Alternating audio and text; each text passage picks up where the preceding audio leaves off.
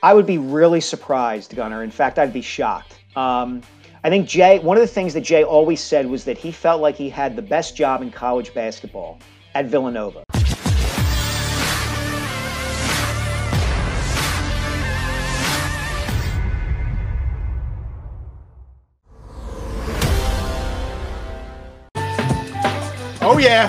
Oh yeah, baby. Happy Thursday, everybody. Welcome on back. Sports Take, JAKIB YouTube network.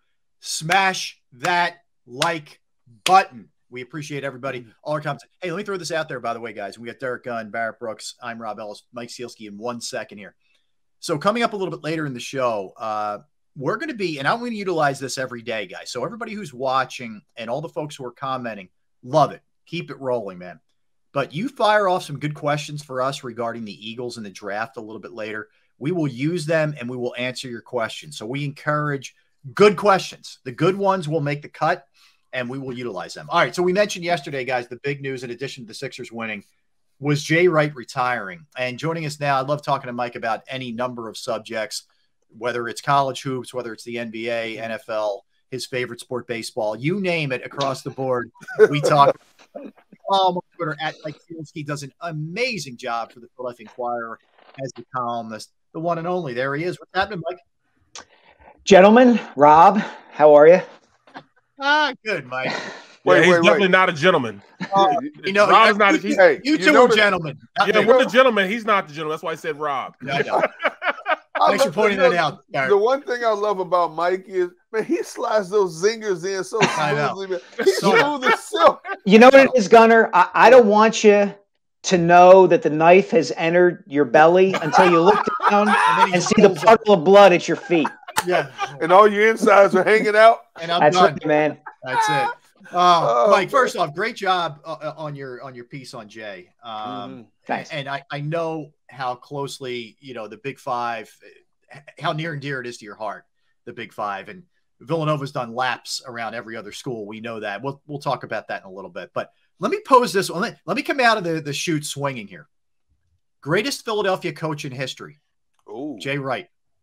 He's close, Rob. Ooh. I actually wrote a column about this a few years ago, right after Villanova had won its second national championship under him. And I had him in the top 5 then. And the fact that they got back to another Final Four and that he's been inducted into the Hall of Fame since then, I think only raises him on those rankings. I mean, Connie Mack, if you really want to go back a long way, because he was so integral to what the Athletics did when they were a dynasty. But other than that, man, it's hard to think of anybody else who would surpass Jay. I think there's a lot to what you're saying. Yeah, and when you ask that, it sounds hot takey and blasphemous. But if you really dig into it, I mean, the sustained success, Mike, over a 2-decade-plus period. I mean, 21 years he's at Villanova. He wins it twice. He gets the 4 Final Fours. The COVID year you take out because there wasn't even a tournament. We don't even really talk about that much. I think he's missed one NCAA tournament going back to 16 years, something like that. It's unbelievable. And to do it at a small school like that, not some gigantic state school. It is remarkable. And you think back too, and I mentioned this in the story you were talking about today, like it was in the realm of possibility after his 3rd year that if Villanova didn't turn things around in his 4th year, that he was going to get fired. The boosters and the alumni were out for him. And that was 2004, 2005. That was the year Nova really took off under Jay. They had Alan Ray and Randy Foye, and they went 24-8 and made the Sweet 16. Think about this too. Nova won the Big East regular season championship 8 times under Jay and won the conference tournament 5 times, including this year. I mean, that's not the Atlantic 10. That's not the CAA. That's the Big East. Even in its more recent iteration, it's still a great basketball conference. So to do what he did, sometimes I think in Philadelphia, we kind of need to take a step back and understand and appreciate where somebody like Jay fits into the national scope of things. Like, you're right.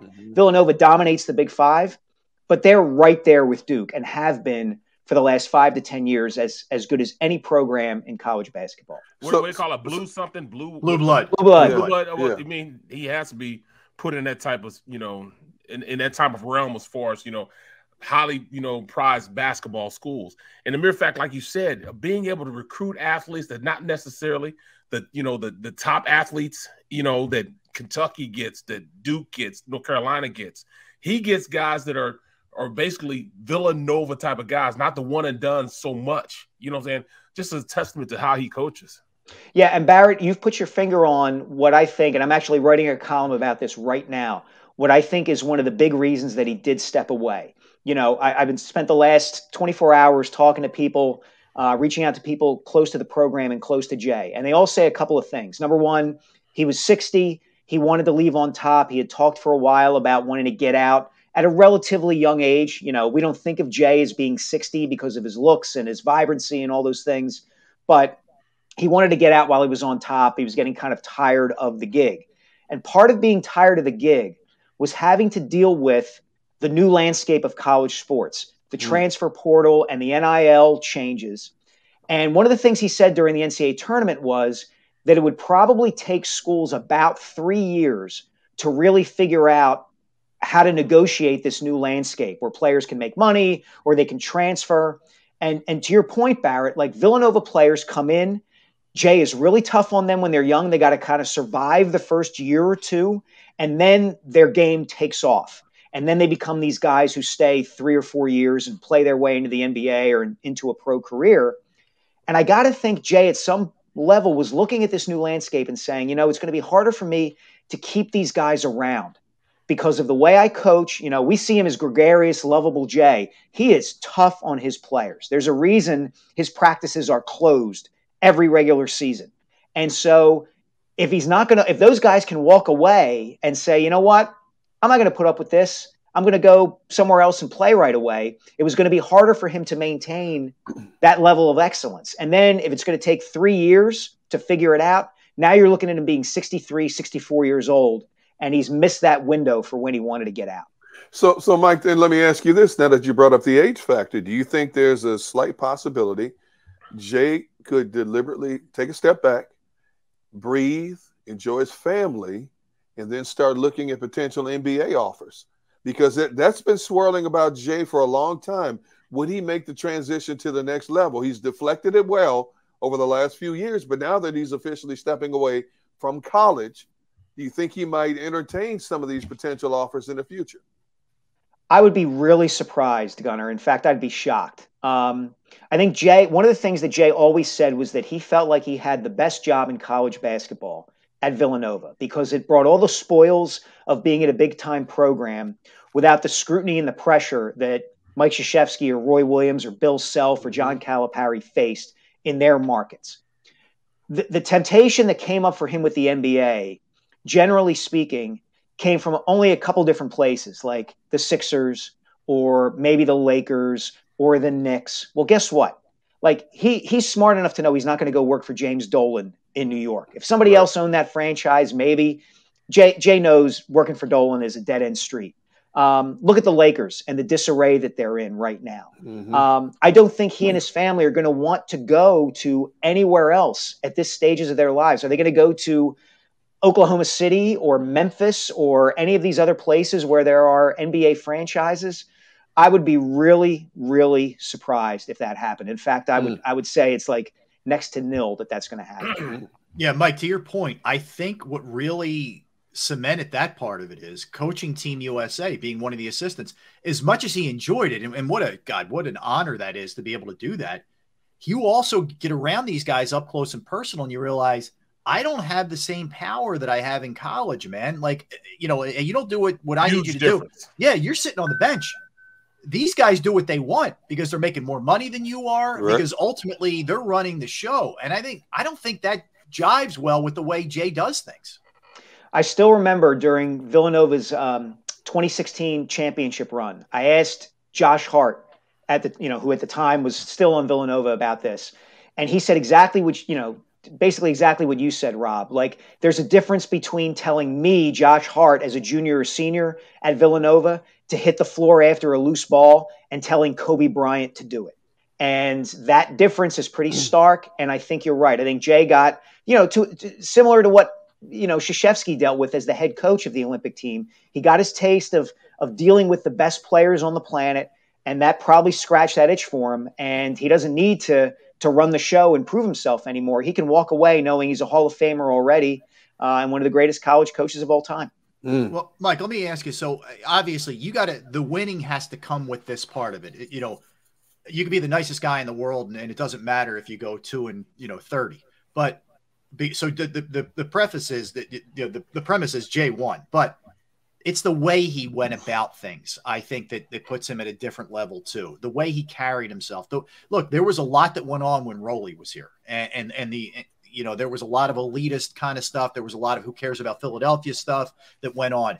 Jay being from here was just such a natural advantage, and he got Philadelphia and just the way he treated people. Can you just expand on that a little bit? Sure. I mean, look, if Jay had any other kind of personality, he would have been a villain in this town, because let's face it, he and Villanova burned the Big Five to the ground. It doesn't really exist anymore because Villanova is so dominant compared to the other four schools in the city. And again, Villanova's not in the city. That's okay. The university isn't a Philadelphia university, but that basketball program. The most stupid parochial provincial argument there's ever been in Philadelphia. Basketball program. Nonsense. Yes. Give me a freaking break. Anyway. And Jay appreciated that history and talked about it and really loved it and lived it, so that even though he and Villanova was dominating the region, you never felt like there was resentment because of it. And then the other component of what you're talking about, and Gunnar can appreciate this as somebody who made his living asking athletes and coaches questions and trying to get insightful answers from them and often getting those kinds of answers. Jay was the all-time best. My old colleague Bob Ford and I have talked about this. The all-time best at understanding who was asking a question of him, what they were really getting at, and then giving you the answer that you wanted or needed or were looking for from him. There's nobody that's ever been better in that regard. Like genuinely insightful, for the most part, would not lie to you, would tell you like, hey, I can't answer that, as opposed to just saying something that was false.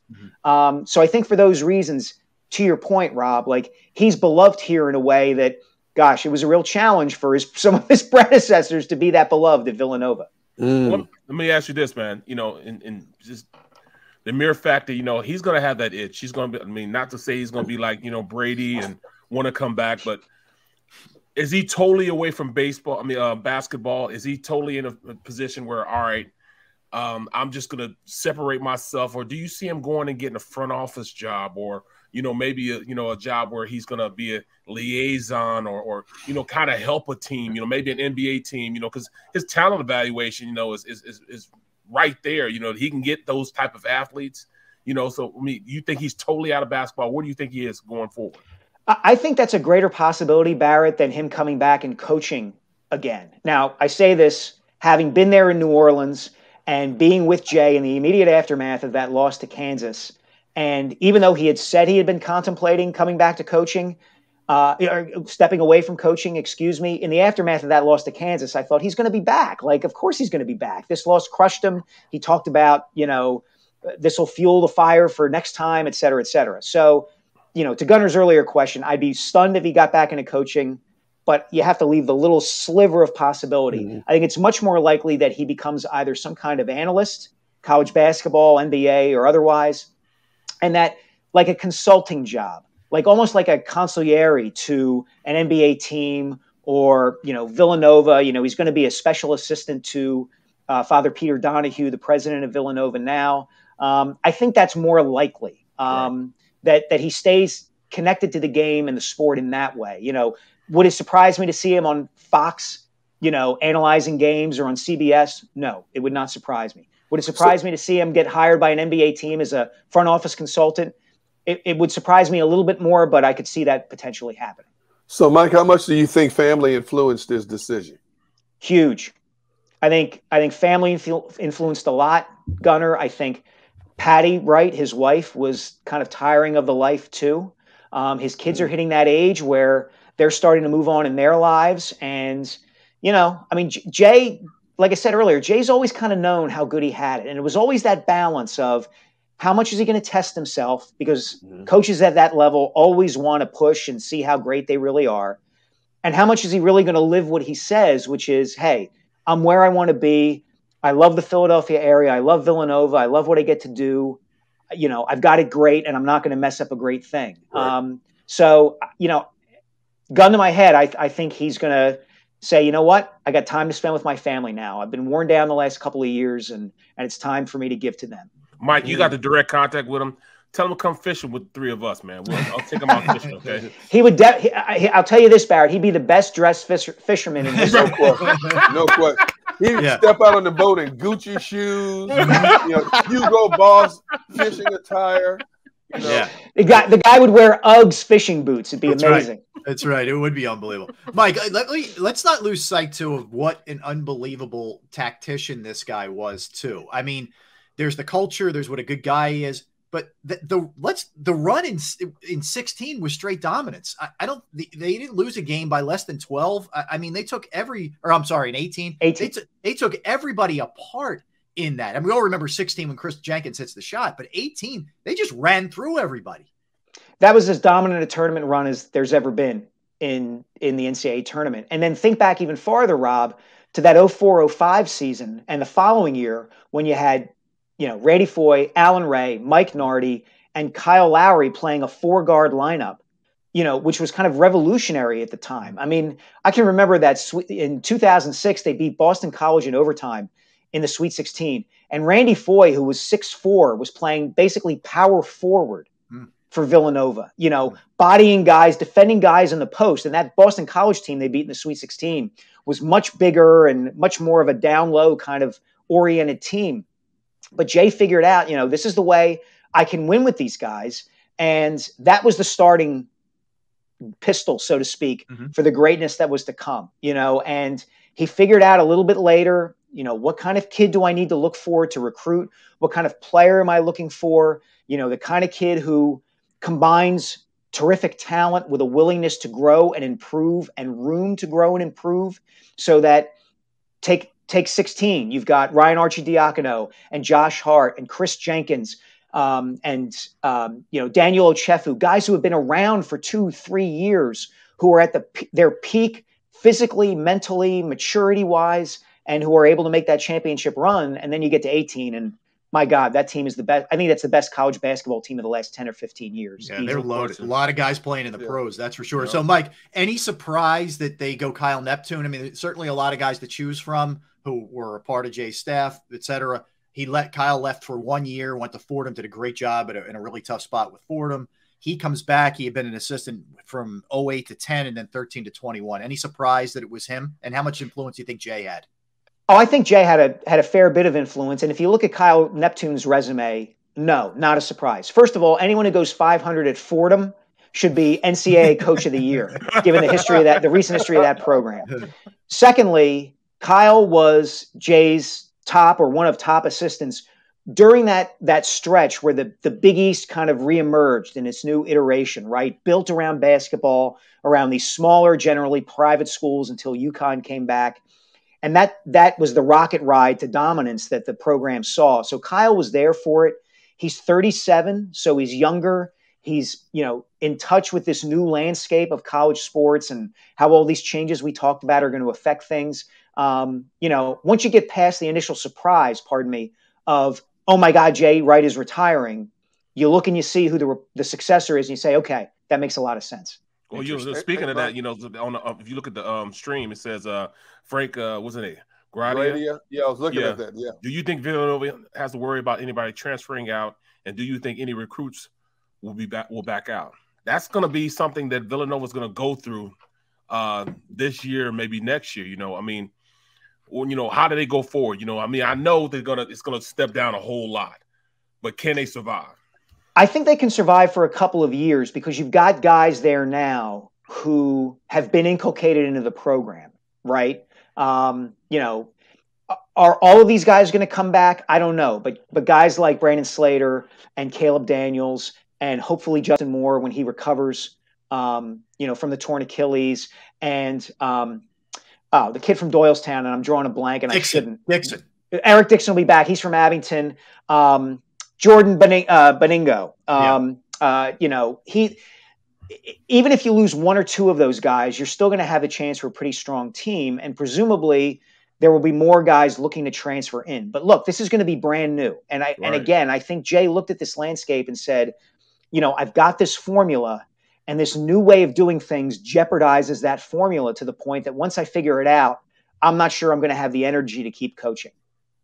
Mike, let me ask you while we have you, because I love to jump around with you a little bit. The Sixers last night, and just a mess in the first half, especially in the first quarter. Turned the ball over a ton. Embiid 5 points in the first half. The game's in Toronto. They're hitting threes. If there's ever a game they're going to take, you would think it'd be that one, but somehow, some way, they come away with a victory. Just give me your impressions of last night and where you think this thing stands. Is it over Saturday? A, I think it's over. B, I think crowning achievement so far for Joel Embiid, the way he played in that second half in overtime, and then obviously the shot he hits at the end. And the third thing I would say, Rob, and I wrote this the day before, it is, if you are a Sixers fan, it is so nice to be able to watch a team that plays loosely, that plays like it's not afraid of making mistakes, and doesn't have to play 4-on-5 on offense because the point guard acts like the basketball is a hand grenade with the pin pulled. I mean, the difference between having Ben Simmons out there and having Tyrese Maxey and or James Harden is so stark and so obvious that even somebody who's never watched basketball before can see it. And I think that makes a huge difference. I think it's a reason to think that this team can make a pretty deep run and is going to be a pretty tough out. Hey, Mike, I want to ask you about the book, man, The Rise, because a very insightful book, and obviously you put a lot of research into this thing. How's the book done? Congratulations also. Yeah. And how's the book done so far in terms of sales and responses you've gotten on it? The response has been great, Gunnar. Thanks for asking. Everybody who has read it, or more importantly, bought it, because I got mouths to feed, has really responded very positively to it. Sales have been very steady. It's one of those things where, it's kind of hard to build a marketing campaign around the anniversary of an icon's death. Yeah. So you have to approach that with some trepidation. Of course, I want people to read the book. I'm proud of the work I put into it, but it's hard to say, hey, it's been 2 years since Kobe Bryant died. You should read my book about him. That makes it a little bit challenging. But as I said, the response has generally been very good. I think there's some good news down the pike for the book and a broader project, and I'll just kind of leave it at that for now. But thanks for asking, and everything's been really good with it. Where can folks get it, Mike? We can get it at Amazon, local bookstores. The easiest thing to do is to go to www.theriseofkobebook.com, and you can order it from anywhere. Even go to like Target or Costco. Barrett, Gunner, when you guys are shopping for your fishing trips, just pick up a copy of the book and like a giant can of beefarino and get ready to go. Beefarino. So how many years did you put into researching the book before you put it to paper? Well, I mean, I had written about Kobe and covered Kobe a little bit here and there for years. Right. And I had contacts with people who were close to him when he was at Lower Merion. From the time I got the idea and got the contract until the time I finished the first draft of the manuscript was about 11 months.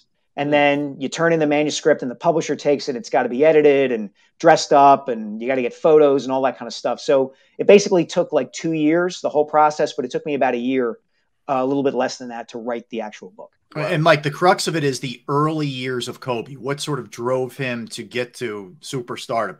Give us maybe one anecdote or one thing that really blew you away. And there it is right there. Kobe Bryant and the Pursuit of Immortality, The Rise by Mike Sielski. Great cover and great title, by the way. One thing that really just sort of, took you back, someone who had done a lot of research on him.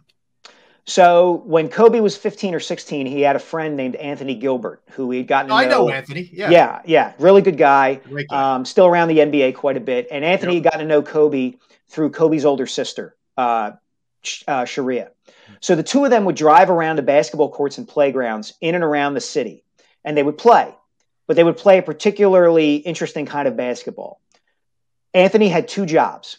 He would rebound for Kobe while Kobe was dunking and shooting threes and working on his footwork and, doing all these drills that Kobe would put himself through. Mm-hmm. And he would scream at Kobe, "You're soft. You go to a white school. You couldn't play in the public league." Like literally screaming at him.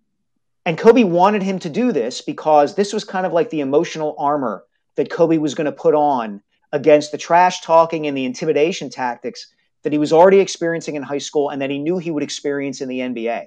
And to have a kid who's 15 or 16 thinking that way at that age and so devoted and so blinkered and single-minded that he would prepare himself that way to be what he turned out to be, which was the greatest basketball player on the planet, that sort of thing blew me away. You can hear all you want about the Mamba mentality and, being devoted to greatness, but until you hear an anecdote like that, I'm not sure anybody really has an appreciation for what that means. Was that That's still incredible? Yeah. Was that from his dad, Mike, who obviously played at the highest level as well, or is that just Kobe innate in him? I think it's partly innate in him. I think most of that comes from his mother, Pam. She was really the strong one, had the strong personality in the family. But of course, Kobe had also seen Joe play in the NBA, have to cut his career short because it didn't quite work out the way Joe would have wanted it to, have to go abroad and play in Italy. And I think that served as a motivating force for Kobe early in his life. I'm going to restore the Bryant good name in the world of basketball. And I'm going to do it by not necessarily making the same mistakes that my dad made or not allowing people to control my future in the way my dad's future was controlled by the Sixers for trading him or the Rockets for releasing him or things like that.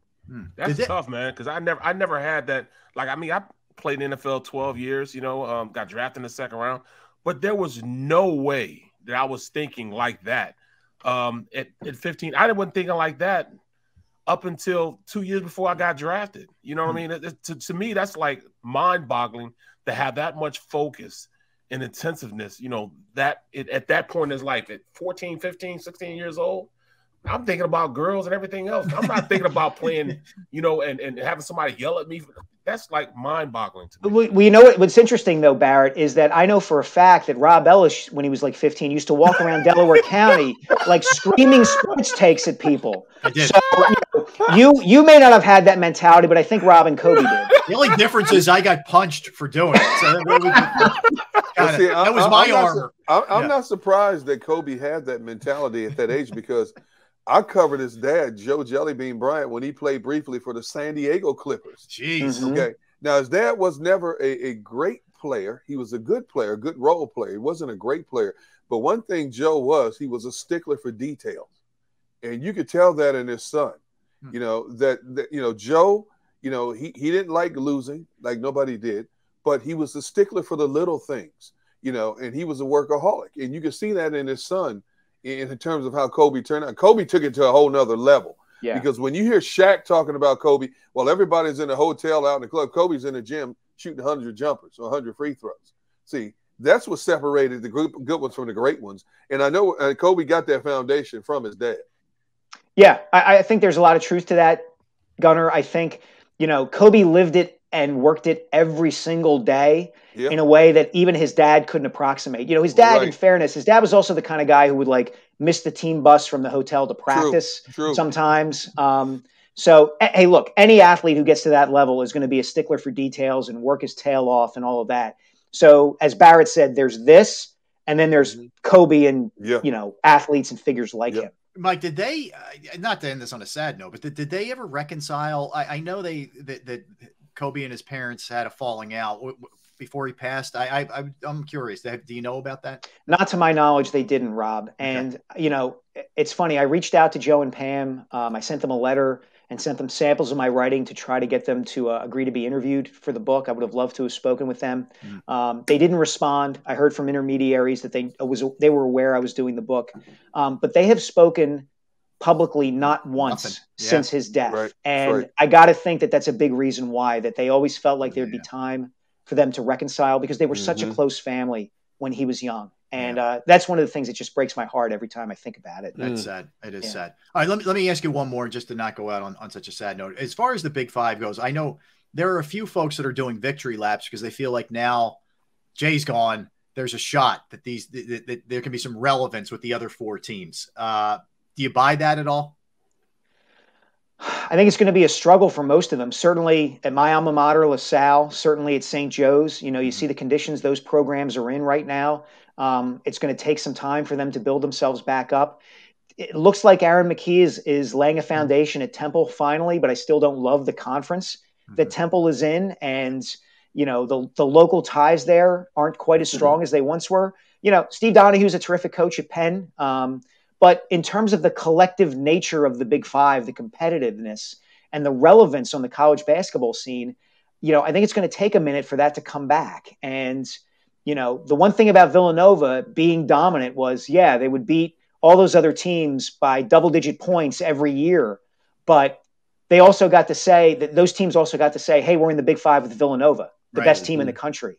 So how long that lasts, and whether the fact that Villanova may not be as prestigious as it once was without Jay, could serve to hurt the Big Five as well. No question. Mike, we appreciate it, man. Check out Mike's work, Inquirer.com, at Mike Sielski on Twitter. And of course, you got to get the book, man. The phenomenal. The Rise, Kobe Bryant, and Pursuit of Immortality. Mike, appreciate it, man. Always fun chatting with you, buddy. You guys are the best. Thank you so much. I appreciate it. You're welcome, All right, man. That's Mike Sielski right there. All right, so now is the time for folks to get their good questions lined up and ready to go, okay? We're going to jump into the Eagles and the draft when we get back, guys. And we're going to delve into the wide receiver position, the quarterback position. We'll react to some of the things that Howie and Nick had to say yesterday as well. So we'll get all that covered. But, yeah, you want to jump in with some questions. 2 o'clock, Keith Pompey is going to join us. We'll talk some Phillies a little bit later as well. But we're going to dive into some football for sure on this Thursday. But first, the luxury bus. I can hear it revving up in the background. Can you guys hear it?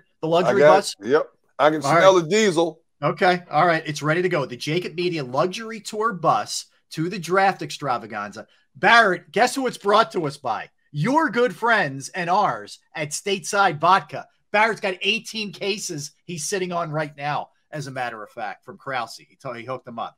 But if you're in the region and you're interested in the luxury tour bus, join us. Ocean Casino Resort and JAKIB Media. The night's going to be wild. We are going to be doing our show from 12 to 3 there, but also Derrick and I and a cast of thousands, including Barrett, including Mike Quick, including Seth Joyner, are going to be doing the show from Ocean Resort Casino as soon as that first round kicks off at 8 o'clock till the end of the first round. So it is going to be an all-day affair, that's for sure. Here's what you need to do in the subject line, all right? Gunner invited me. That's what you need to put in the subject line. Email Krause, Krausey, at JAKIB, JAKIB, media.com. You do that. And by the way, there's only 36 seats on this bad boy, all right? So you want to get in on this thing. It's a luxury limo bus, 12 seats per show, refreshments, food, special prizes. 3 lucky winners will sit in the VIP section for the live show. This is coming courtesy of the king of content himself, Joe Krause. JAKIB Media will communicate with everybody this weekend and provide all the details. Are we ready? Dude, let's go. Luxury bus time. All right, Barrett, Gunner, I'm Rob. We come back. We're talking some football. Get those good questions ready from our comment section. Slam that like button. We are Sports Take, JAKIB Media.